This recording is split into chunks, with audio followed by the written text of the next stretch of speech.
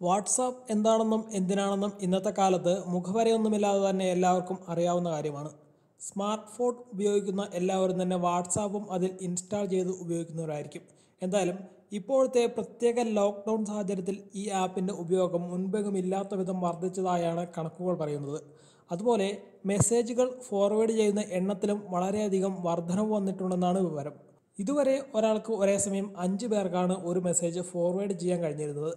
എന്നാൽ ഇപ്പോൾ യൂസേഴ്സിനെ നിരാശരാക്കിക്കൊണ്ട് ഈ ഫോർവേഡിങ്ങിൻ്റെ കാര്യത്തിൽ ഒരു മൂക്കുകയർ ഇട്ടിരിക്കുകയാണ് വാട്സാപ്പ്. കൊറോണ വൈറസ് സംബന്ധിച്ച് വ്യാജവാർത്തകൾ തടയുന്നതിൻ്റെ ഭാഗമായിട്ടാണ് ഈ നിയന്ത്രണം.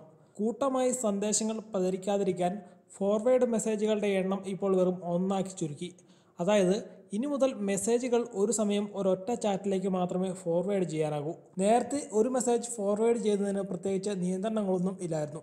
പിന്നീട് വ്യാജവാർത്തകൾ പ്രചരിക്കുന്നത് തടയുക എന്ന ഉദ്ദേശത്തോടെ ഇത് 5 നിജപ്പെടുത്തുകയായിരുന്നു. ഈ 5 ഇപ്പോൾ വെറും 1 ചുരുങ്ങിയത്. അധികൃതരുടെ നിർദ്ദേശപ്രകാരമാണ് വാട്സാപ്പ് പുതിയ നിയന്ത്രണം കൊണ്ടുവരുന്നത്.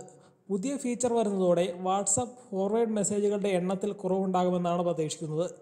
ഒരു ഫോർവേഡ് മാത്രമായി ചുരുക്കുമ്പോൾ ഏറ്റവും അടുത്ത ആളിന് മാത്രമേ ഒരു വാട്സാപ്പ് യൂസറിന് മെസ്സേജ് അയക്കാൻ കഴിയൂ.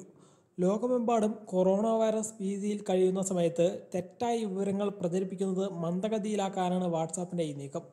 കൈമാറിയ സന്ദേശങ്ങൾ ഓൺലൈനായി പരിശോധിക്കാൻ ഉപയോക്താക്കളെ അനുവദിക്കുന്നതിനുള്ള ഒരു സെർച്ച് ഫീച്ചറും കമ്പനി ഉടൻ അവതരിപ്പിക്കും എന്നാണ് വിവരം. കോവിഡ്-19 ലോക്ക്ഡൗൺ മൂലം നിരവധി ആളുകൾ പുറത്തിറങ്ങാതെ വീടുകളിൽ തന്നെ കഴിയുന്നതിനാൽ വാട്സാപ്പ് ഫോർവേഡിങ്ങിൻ്റെ അളവിൽ ഇപ്പോൾ അസാധാരണ വർധനമുണ്ട് എന്ന് കമ്പനി തന്നെ അവകാശപ്പെടുന്നു. എന്തായാലും പുതിയ മാറ്റങ്ങൾ അവതരിപ്പിച്ചിട്ടുണ്ടെങ്കിലും ഒരു മെസ്സേജ് ഒന്നിലധികം ആളുകൾക്ക് ഫോർവേഡ് ചെയ്യുന്നതിനായി നിയന്ത്രണങ്ങളുള്ളൂ. പകരം ഒരു മെസ്സേജ് കോപ്പി ചെയ്യാനും വിവിധ ആളുകൾക്ക് ടെക്സ്റ്റ് ബോക്സിൽ പേസ്റ്റ് ചെയ്ത് അയക്കാനും കഴിയും. കൂടാതെ ഒന്നിലധികം തവണ ഫോർവേഡ് ഓപ്ഷൻ ഉപയോഗിക്കാനും തടസ്സമില്ല.